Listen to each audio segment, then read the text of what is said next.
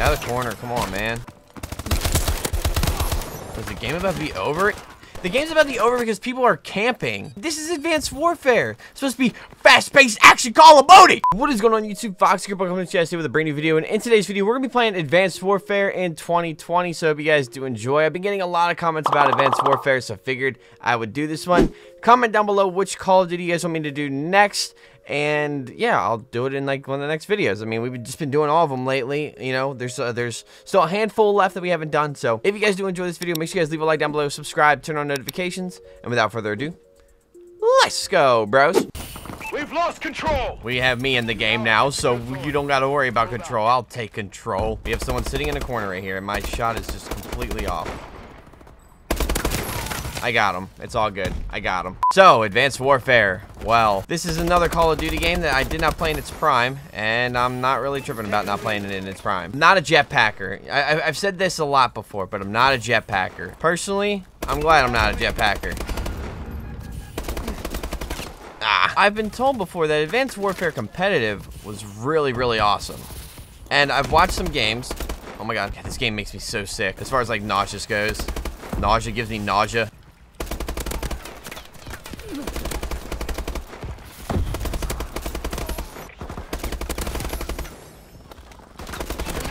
Oh wow, okay. We're gonna throw up this UAV. There's another guy. Hi, how are you? Advanced Warfare came out in 2014, and this game is regarded as like one of the worst Call of Duties. A lot of people like Advanced Warfare. I just don't, because I'm not a huge fan of jetpacks, and I think that Black Ops 3 and Infinite Warfare did it much better. I think that the wall running and things like that were a lot smoother as far as keeping it Call of Duty, but at the same time trying to bring a jetpack aspect into it. Now, I wouldn't say that Infinite Warfare and Black Ops 3 are essentially Call of Duty, because they're not, but they're closer than this is, in my opinion. And I really don't think that this game is Call of Duty. It's not what Call of Duty should be. Use code FOXY for 30% off all G Fuel products and the brand new G Fuel Condensate Shaker. It's fabulous. And it helps me out as a content creator. Okay, bye! Alright, we're playing on Atlas Gorge. And I think this is Pipeline. Yeah, this is Pipeline from Modern Warfare, or Call of Duty 4. Modern Warfare Remastered. You know the deal. I don't have any, like, attachments on this MP5 or K5 or whatever the hell it's called. Oh, shit. Okay, well, and all my teammates are sitting in the back of the spawn. That's awesome. Hell yeah. That's what I love to see. Wow, I suck. Oh, you stink! I think one of my biggest gripes about this game, besides the jetpacks and supply drops, is the fact that a lot of the guns in this game sound exactly the same, but slightly tweaked. And I know that's such a little thing to gripe about or to, you know, whine about, but in my opinion, that's one of the many things that gives a game life. The sounds of a game really give a game life, in my opinion, and not just the gameplay, but like, holy shit, what the fuck? Okay, yeah, I suck. I've never used the HBR, so cut me some slack. The game has to have some type of immersion, in my opinion. And this game really didn't have that for me. I mean, it's a jetpack game. It's futuristic and things like that, and you can make an immersive game with jetpacks, I think. I don't really know. So back to my main point, the gun sounds in this game are atrocious. They're the same for almost every single gun, except, you know, maybe a couple.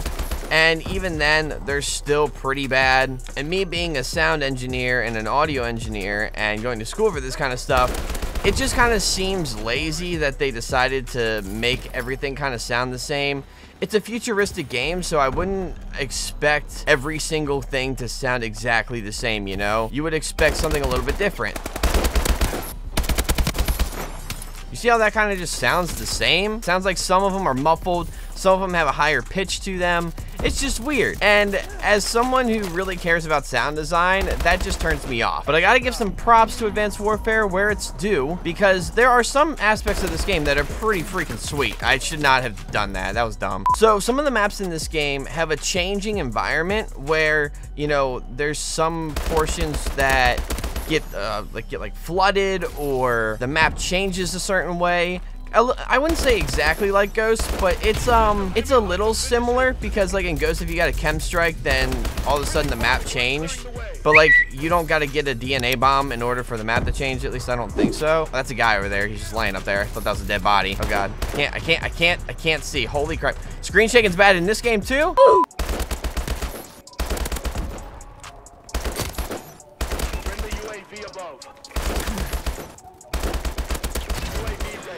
There we go, got a UAV. Killing spree. Why do they all have shields and stuff? There we go, got a system hack, there we go. There we go, got a bombing run. I guess we'll just throw that like right this way. Cool, sweet, yay! Not playing half bad. I don't have much ammo left, but you know. Is this an STG? It is, with a fucking red dot sight or whatever this sight is. Killing frenzy. Double kill. There we go, there's another one. Ah, it's all good. Now, Advanced Warfare was the first Call of Duty with supply drops, and boy oh boy, did that start a chain of events that Activision never wanted to let go. Punch! What? I didn't even get a hit marker on this guy. Oh, this is a royalty Sten. Maybe we can use this. Okay, we got an assist. I kind of like this remake. It's a pretty decent remake. It's not bad. There you go, there's one guy.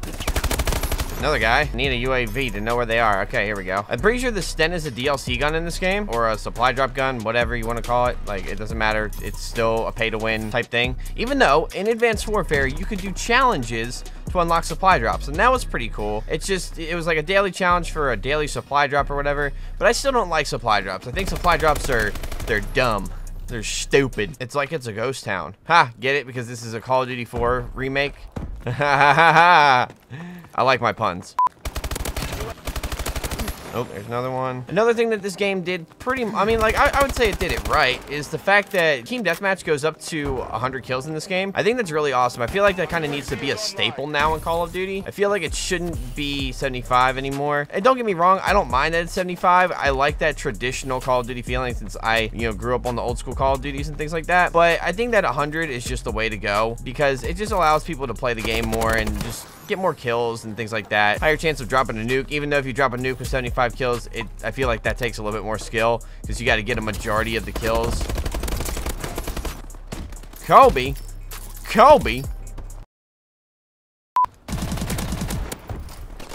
Oh, no, dude, what's melee in this game?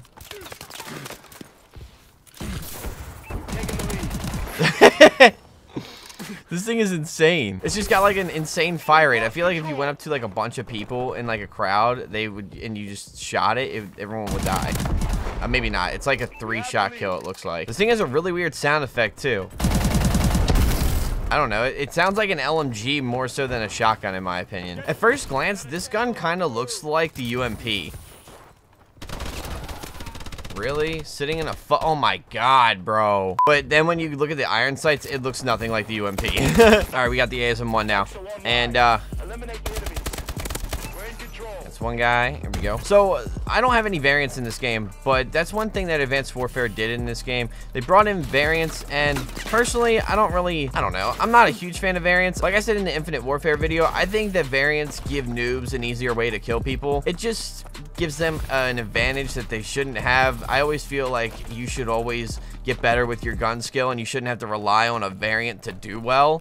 That's just me. The thing about it is, if they provide the variant for us, then I mean, I'm gonna use it probably. But at the same time, I still think that variants shouldn't be a thing. Even though they are cool to collect and things like that, it's also just another way for people to get supply drops and for them to market the supply drops, which I don't like at all. So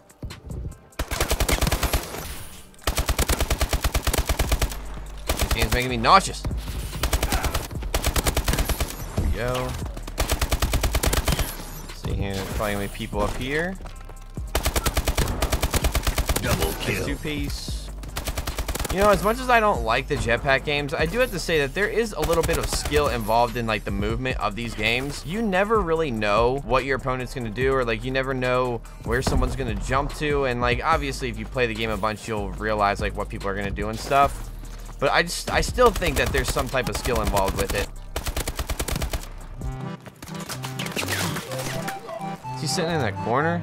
Dog, we got people on jetpack games sitting in corners. Why?